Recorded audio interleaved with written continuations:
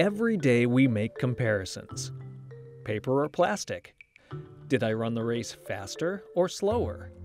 Are we producing more or less than the competition?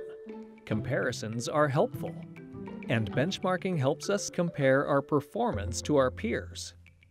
When it comes to benchmarking energy efficiency in labs, it's more challenging than other types of facilities.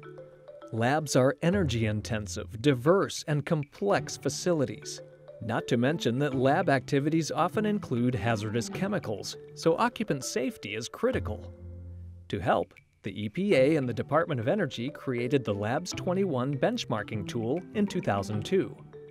Fast forward 20 years and the valuable data collected from the now retired Labs 21 tool serves as the foundation for a new next-gen laboratory benchmarking tool. The International Institute for Sustainable Laboratories, or I2SL, and its volunteers worked hard to reevaluate the needs of those who design, engineer, and operate different types of labs. Things like updated data fields, increased metrics, and a redesigned user interface, all to support actions for optimal lab operations. The Laboratory Benchmarking Tool is sponsored by the Federal Energy Management Program at the U.S. Department of Energy. It was developed by I2SL, KW Engineering, and Lawrence Berkeley National Laboratory.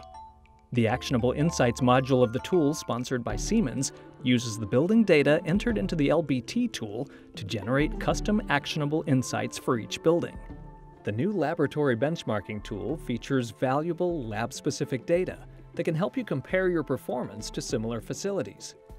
Data that helps you set goals for energy upgrades, and it raises awareness of underperforming facilities so you can act. It also offers the opportunity to evaluate current operations and policies, and plan for the future. It's pretty clear. More data from more diverse labs drives more informed decisions and smarter actions. Join your community of laboratory peers, enter your data, and get started with the Laboratory Benchmarking Tool.